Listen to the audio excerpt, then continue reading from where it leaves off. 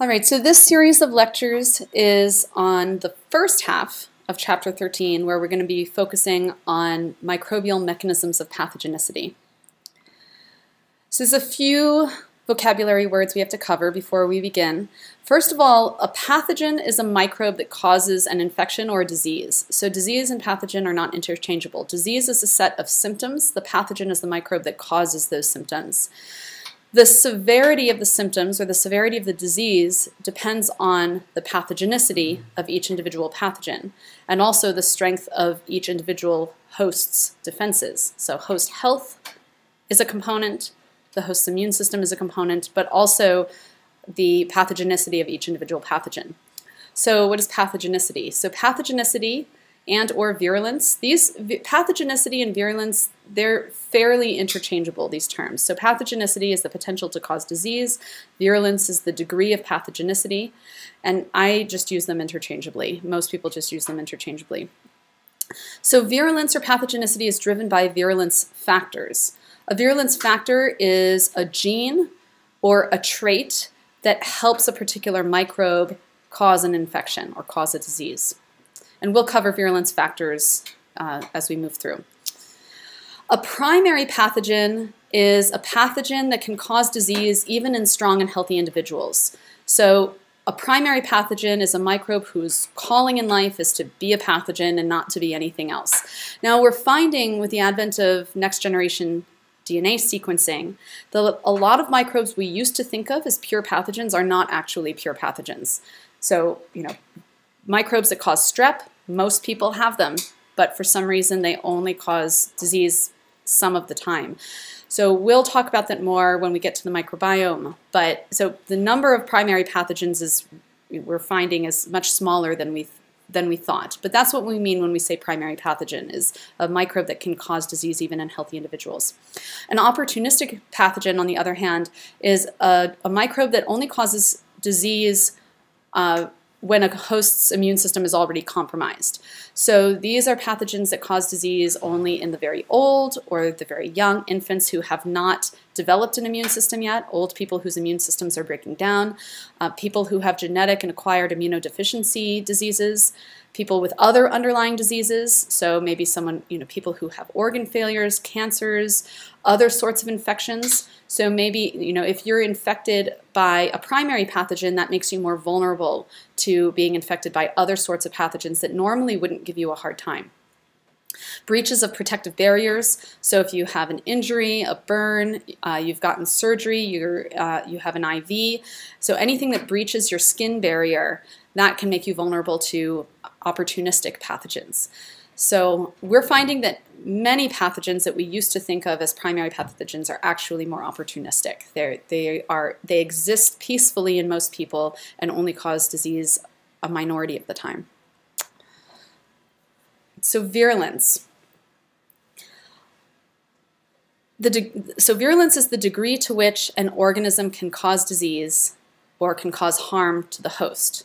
And virulence is controlled by virulence factors. So a virulence factor is all of the physical traits which control virulence.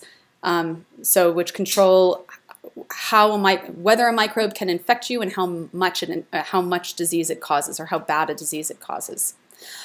All the physical traits which control virulence are controlled by enzymes and proteins. So we also, because these are all proteins, they all have a DNA gene which encodes them. So the genes are also considered virulence factors as much as the proteins are considered virulence factors. So sometimes when we're talking about a virulence factor, we're talking about a protein on the surface of the pathogen or an enzyme that it secretes.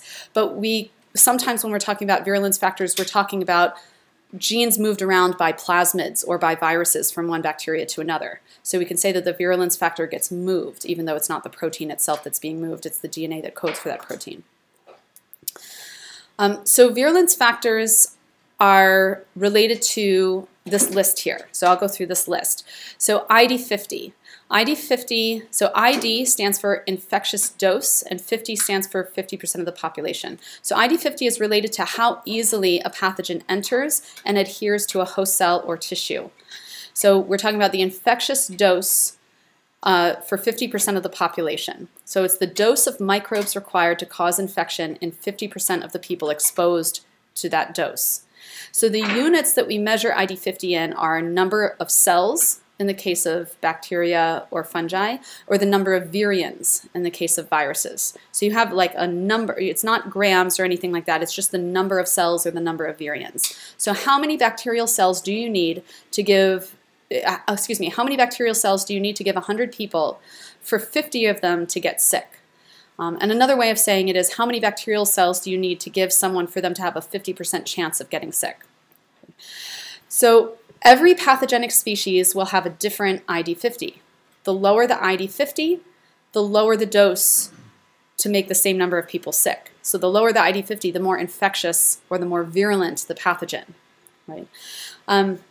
So ID50 is determined by how the microbe enters the body, and also is determined by the proteins it uses for adhesion. So how does it enter and how does it adhere to host cells? The level of virulence of a particular pathogen is also influenced by how successfully that particular pathogen can evade host defenses, how quickly it can multiply within a host, and also to the LD50. So LD50 refers to how poisonous the toxins are that that pathogen produces. So the LD50 of the toxins it produces. So LD refers to lethal dose, and 50 again to 50% for 50% of the population. So what is the LD50, or what is the lethal dose for 50% of the population for the toxins that the pathogen produces? So LD50 isn't going to tell you anything about how infectious it is. It's just going to tell you how lethal it is, how harmful it is. So ID50 and LD50 are really different. LD50 is how easy is it to be infected. But a pathogen can easily infect many people, but not cause much harm to them because the ID50 is low and the LD50 is high. So it doesn't take many cells or it doesn't take many virions to cause an infection. You might think of the common cold. It's really easy to pick up the common cold, but it's not very toxic, right? It's not killing very many people. So the LD50 is not something to worry about. So I want to talk about ID50 and LD50 a little more because I know that these things trip students up a lot. You know, first of all, students wonder why do we talk about 50%? Why use 50%? Why not 100%? Why not the ID 100, the number of cells required to make everyone sick? Well, some people are more resilient and some people are more susceptible than others. So the ID50 gives you a good idea of how the average person responds to the disease, but there's always going to be that one person who doesn't get sick from anything. So the dose required to make everyone, including that one super resilient person, sick, that's not going to represent the average person at all, and it's not going to give you any kind of realistic indicator of how infectious the disease is for most people. So ID50 may differ for the same pathogen depending upon portal of entry, because, you know, as we talked about in the last series of lectures on epidemiology, pathogens can use more, there are a lot of pathogens that can use more than one entry-exit route. So for example, you would probably need fewer cells to cause infection if the microbe was put directly into the bloodstream using a needle, as opposed to eating or inhaling that same pathogen. So the ID50 for bloodborne entry route is going to be different than the ID50 for the oral fecal route for the same pathogen. Okay. So I wanted to give a couple examples of some real ID50s so that we can get, you know, some solid numbers here. So we've talked about Burkholderia before. Burkholderia is one of those especially difficult to kill microbes. Remember, the genus Burkholderia, they are gram-negative, so they have that extra protective outer membrane, that extra protective lipid bilayer. So they have the cell membrane, they have a cell wall, and then they have an outer membrane outside of that. So gram-negative bacteria are already a little bit more resilient, but Burkholderia species, they have those chemical pumps, right, that allow them to pump out poisons, pump out antibiotics, pump out disinfectants. So they're especially resilient against those microbial control methods. So Burkholderia mallei is extraordinarily infectious because it has a very low ID50. So the ID50 for Burkholderia mallei and for Burkholderia pseudomallei is only 10 cells. That means it only takes 10 cells to infect 50% of people who are exposed to that quantity of microbe, right?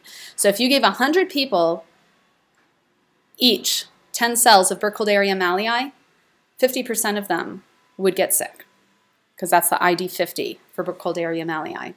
Because of their low infectious dose, Burkholderia mallei were listed in the United States as a select agent and a priority pathogen of biodefense concern by the U.S. Centers for Disease Control and Prevention and the National Institute of Allergy and Infectious Diseases. So this is considered a priority pathogen because of the low ID50. So low ID50 is more infectious.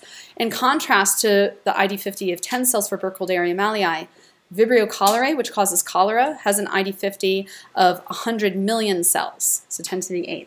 That means you have to give 100 people 100 million cells of cholera each for 50% of them to come down with the disease cholera. So we think of cholera as a fairly awful disease, but you actually need a lot of cells. You have to ingest a lot of cells of Vibrio cholerae in order to come down with cholera, to have a 50% chance of coming down with cholera.